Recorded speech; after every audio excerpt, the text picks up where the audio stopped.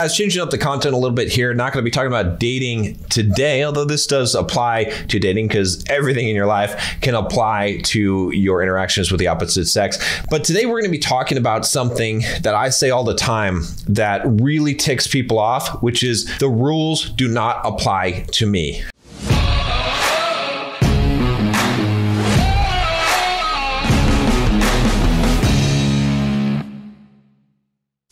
Many times in my life, I've heard people say to me, what do you think, the rules don't apply to you? And my answer is always yes.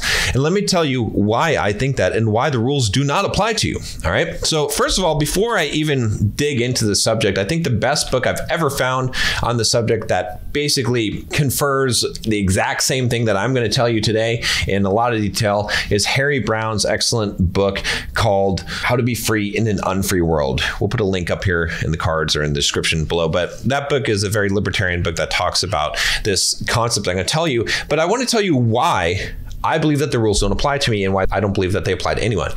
See, the thing to understand about the rules is that when people make rules, there is no moral attachment to those rules. In fact, moral codes themselves are subject to interpretation. I'm not saying that there's not some absolute things that we might call right or wrong. I think using the terminology of right or wrong is not even the correct terminology. I think that it's more about being aware or less aware or awake, as Eckhart Tolle would say in The Power of Now. But it's more about making conscious decisions versus unconscious decisions. I think that's probably how he would phrase that. And so we could say more conscious or unconscious, or more, even beneficial is a very tricky word because it assigns value to things and judgment to things where they don't need to exist. But my whole point in this is that a lot of times what we tend to do is we tend to tie rules to an ethical or moral foundation when those things are not the same. So for example, let's take the speed limit. Let's take the law. You need to drive the speed limit. Now this one, a lot of people have no problem breaking within some kind of range that they've justified in their head. So if I'm going 5 over the speed limit, that's okay. But if I'm going 20 over the speed limit, that's not okay. All right. So the speed limit, if you're like most people, you've probably broken this law and not really cared about it, only cared about not getting caught many times in your life. I don't know anyone who just drives under the speed limit or at the speed limit. All right. I don't. Maybe you do. That's fine. But you have to think about, why do you feel like that's okay? And first of all, do you believe it's ethically or morally wrong or evil, we could say, to break that law, to drive above the speed limit? So there's two different things here, right? So one, is it okay? Is it ethically okay to break laws that you don't like? Okay, is that ethically okay? Is it ever okay to defy the government, to defy essentially a contract, I guess you could say, that you have agreed to fulfill, even though you didn't really have a choice in it? All right, so there's one subject of, is it okay to break the law? Okay, and then there's a second one, is it okay to speed, right? And those things are two distinct things to think about. If you say, okay, it's never okay to break the law. Anytime you're breaking the law, that is wrong, that is evil.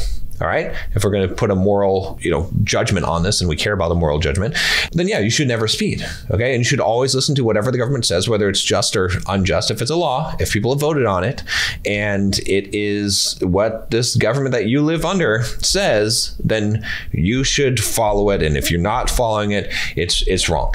Okay. Now, I think most people can see how that's not accurate, right? When you really think about it that way, yet we tend to follow it, right? We tend to say, oh, well, the rules, we have to follow the rules. And then we use justifications like it's better for society. Well, let me tell you something. You don't owe society anything. You don't owe other people anything. You don't have to do what's best for society. In fact, it's better if you do what's best for you. Okay? Because if you try to do what's best for society, like so many well-meaning people do, you actually make things worse. Just like trying to fix prices or trying to set minimum wages and things like that end up making things worse because you don't know what's actually best, right? It's just like giving a homeless person money, right? If you give a homeless person a $100 bill, did you help that person or hurt that person? Well, you might have given them enough money to go and buy a bunch of drugs and overdose and kill themselves. Okay, you might have done that, or for them to drink a bunch of alcohol and get arrested or get hit by a car or cause some other kind of accident or something like that, right? So maybe you didn't help them. Maybe you would have helped them if you gave them $5. Maybe you would have helped them if you give them a sandwich.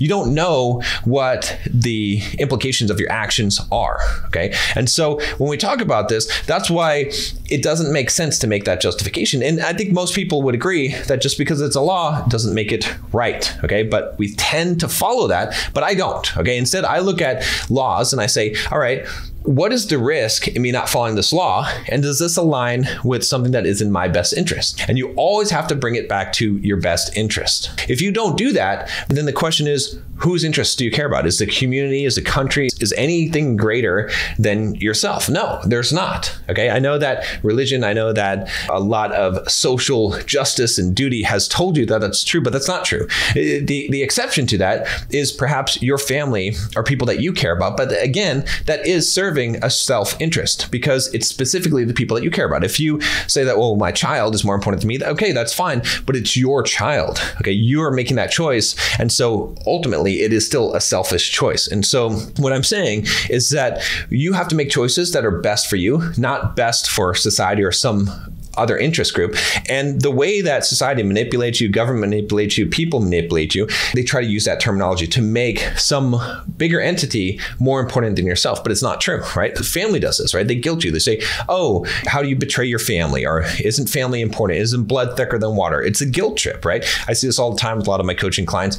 You should do what's in your best interest, okay? Now, you shouldn't go out and purposely harm people. But again, you have to do what's in your best interest. And sometimes what's in your best interest is going out and harming people. I know that sounds a little bit weird, but if you invest in the stock market, if you ever go to the casino and play poker against people, if you ever compete in a race, if you ever compete in a sport, if you ever do something against another person, you are harming them for your best interest, right? It is in their best interest to win your money, to get your money, to take the prize, to win the first place and not you. But if you're competing, if you're going up against someone, you have to do what's in your best interest. You can't just let everyone win. You can't lie down and, especially again in the dating market, guys, what are you going to do? Say like, oh, no, you take the girl. I don't want to compete with you. I don't want to deprive you of this lovely lady here. It doesn't make any sense. All right. Now, same thing, we could talk about the speed limit itself, right? Because we looked at the one thing, is it always applicable to follow a law? Okay. You look at the speed limit. Is it ethically wrong, right? Looking at that one specific law to go faster than a certain speed? Okay. I mean, at some point you could say, well, you're being reckless and you're endangering people, but maybe you're a NASCAR driver and you're really good at that and you can handle that speed and your car can handle it. So it's a very judgment type of thing. But ultimately what it comes down to is two things: is what is in your best interest, and then what is the risk of that, right? People could use this to justify things. They could say, oh, well, what about murder? Is it okay to murder someone? In certain situations it is, right? In a war, okay? Or let's say that someone is attacking you, trying to rob you, okay? Or someone's trying to kill you, okay? So what about other contexts where you could just kill someone and take their money if you're not going to get caught? That's where you have to look at your own moral code and your own integrity and the things that you value, and then the risk of that and what you'll feel and the guilt of those things, right? It's weird to say that. It's weird to think about that, but you really have to think about that. And you really have to think about, do other people's rules apply to you or do your rules, right? So when I say the rules don't apply to me, I'm talking about your rules. I don't care what your rules are. I'll go into a place and they'll tell me these are the rules for this place, and I'll violate those rules. I don't care. What I care about is, will I have to suffer a penalty? Will I get fined? Will I get thrown out? Do I care about being thrown out? That I'm going to get away with what I can. Why? Because it doesn't apply. It doesn't matter. I have no moral obligation to do what you're asking me to do. I have no moral obligation to follow some law, whether it's just or unjust, right? The only thing that I have to do is follow my compass of what is in my best interest, okay, and protecting the people that I care about, which again is in my best interest, and then weigh the risks of my actions. That is how you should be making your decisions in life. It might seem like a cold and cruel way to be, but it's the only way that actually makes sense. Okay. Now, you may suffer negative consequences for those things. That's fine, but that's a reward risk ratio that you need to weigh out. But what's still important, okay, and before I get into this, real quick, if you haven't already checked out the Bulldog Mindset membership, go click the link there and check it down in the description, because I'm going to talk more about a lot of philosophy stuff so you can figure out how to be productive. And what I'm going to talk about next, which is making rules for yourself, I've got a whole thing on that in the membership.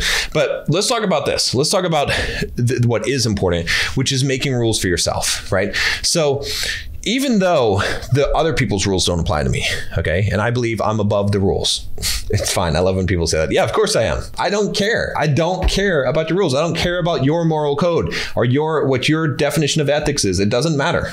It only matters what is in my best interest and what the risks are for that. And then the only other thing that matters is what I'm going to talk about here is the rules I created for myself. What do I care about? Define your own value system. Maybe I don't want to steal from people because I don't feel good about that, because I don't want anything that I haven't earned. Okay, maybe that is a high principle that I hold, right? I got a video on being a man of principles in the Bulldog Mindset membership where I talk about all this stuff, but I have a bunch of principles, but I don't want anything I haven't earned. Why? Because I won't feel good about it. I know it. I want to know that everything that I have, I earned it myself. So I have a rule for myself. So I don't want stuff I haven't earned. That's also why I'm not going to kill people and take their stuff, because I don't want stuff I haven't earned, right? Another, high principle is I don't allow how people treat me to define how I treat them, because my character and how I want to live and how I want to come across is not a product of other people's interactions with me. It's me. That's who I want to represent, who I want to be in this life. And so those principles are going to guide things. So anyway, I have a bunch of rules, but they're the rules I created for myself, right? And some of those rules might coincide with laws. They might coincide with rules that people put in buildings or organizations or groups, or they might not, okay? And when they don't coincide, then I'm gonna make my choice based on the risk. And that is always gonna be the way that I'm gonna operate. So when I say the rules don't apply to me, I mean it. Your rules don't apply to me, my rules apply to me, and that's how you should live as well.